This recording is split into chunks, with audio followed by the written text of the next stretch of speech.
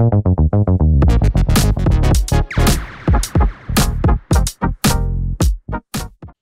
everyone, it's Nakul from Wiki. Welcome, Jacob from Trypod for our NBA preview for this week. Hey mate, happy new year. You're looking very aerodynamic, very sharp, very polished for our first show of the new year. Have you had a good break? Hell yeah, man. Had a great break. I was telling Jacob I tried to copy his hairstyle, but I went too far with it. But no, I it's don't been an have to do awesome. much. Mine just falls out. Yours looks a little bit more deliberate, so yours looks a little bit more professional. Yeah, I actually waited till New Year's. I've been overseas and had quite a few like weddings and sort of family things on. And as soon as all the responsibilities were done, it was time to fly back. So I thought, stuff it, I'm gonna shave my head, get ready for the heat of the Sydney, well, the Aussie summer. But let's get straight into it. Jacob, I hope you had some time off over the break and you actually got to watch a bit of basketball and also some NFL action. Yeah, I've been able to watch heaps of the US sport because a lot gets played over the holiday period in America, including college sports. It's been a massive week of college sport, but we're going to touch on the pros today and looking at an NBA doubleheader for tomorrow. Sweet. All right, let's get straight into it. Just before we do so, I'll say you can Google Wiki Linktree.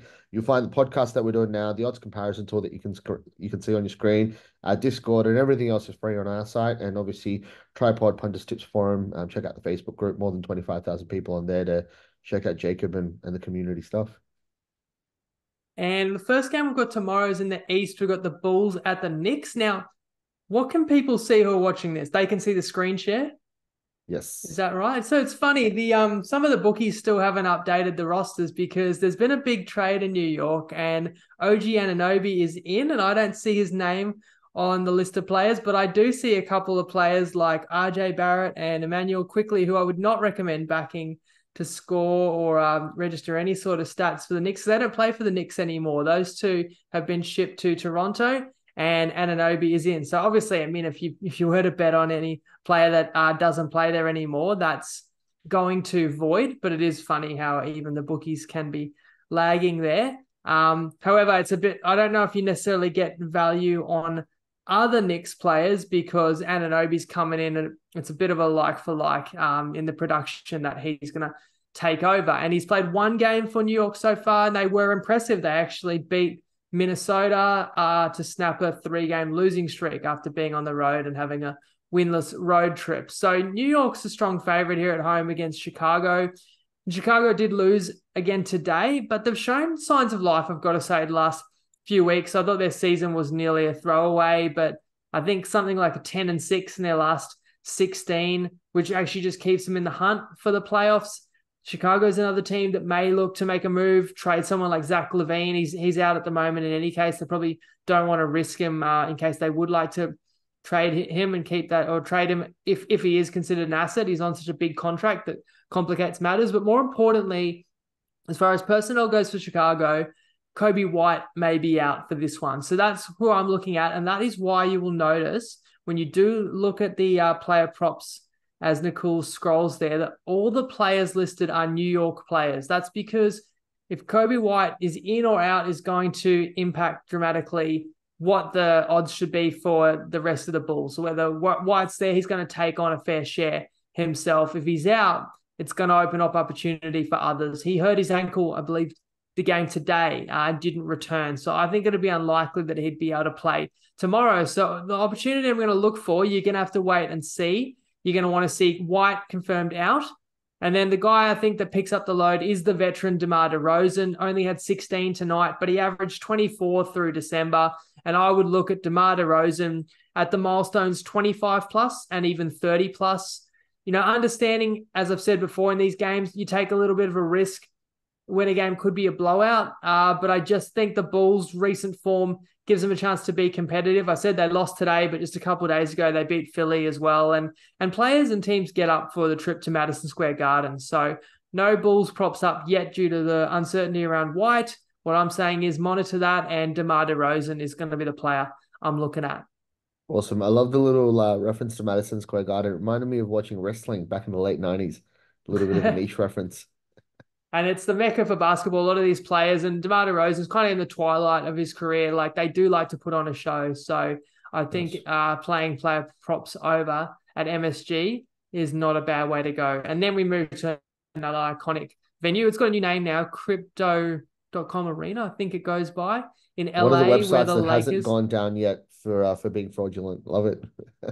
Yes, exactly. Because Miami, that they were what's the one that did get busted? FTX, something FTX. like that. Yeah, so Yeah. Miami was playing at FTX Arena for a while there, not anymore. But anyway, this game's in LA. The Heat played the Lakers. These are the two final opponents of the Denver Nuggets in last year's playoffs. So the Heat, champions of the East, and the Lakers made it all the way to the Western Conference Finals. And neither are going as strong this season. They're both off back-to-back losses. It's funny because the Lakers, I mentioned last time we chatted, I think they won the in-season tournament. They had to go 7-0 to win that. But outside of the tournament, they're just 10-17, struggling a bit this season, currently 10th in the West. Miami a bit better, 4th in the East, but will be without their best player, Jimmy Butler, in this one. And for the Lakers, again, as has been the case in numerous games this season, their best two players, LeBron and AD, are on the injury report as game time decisions. So it's tough to judge until you get confirmation. LeBron's on that list, right? So the bookies are putting up props for LeBron and AD as if they're playing. So I'm assuming that they are both playing in this one. The Lakers aren't on a back-to-back. But in any case, I'm going to avoid that uncertainty and just look towards the Heat. And I like both their guards. I like Tyler Hero, but the player I will actually look for is the one you've got kind of center of screen there. The less heralded rookie, Jamie Jacquez. And he was the first round pick in the draft for the Heat. And I think they've found another gem there because it wasn't a high pick, maybe like around the 20th, 17th pick in the draft, I think the Heat had after a trade. And he's actually had his role expanded to be one of the key playmakers for Miami. So I'm looking at that 20 plus points threshold there for Jamie Jacquez. 290 I saw when I looked up on the odds comparison tool. Now, looking at his last month of games, I think he only hit it 3 times in December. But what I noticed as well is he had a lot of games, I think 6 or more, where he was right around 17 plus. So when he didn't hit 20, he was knocking on the door. And I think his role just continues to expand and evolve with the Heat. And I think he's a player a lot of people don't know about yet and wouldn't necessarily be betting on. So I don't mind those odds at all in what should be a beauty of a game. No, awesome. Okay, cool. And just to move away from NBA just for a second, obviously Jacob and I go all in on the rugby league and going all in on NRL season coming up.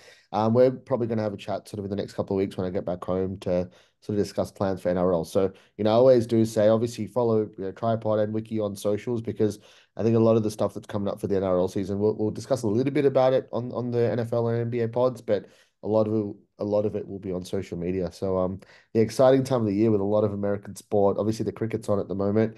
And not too long until NRL and AFL season as well.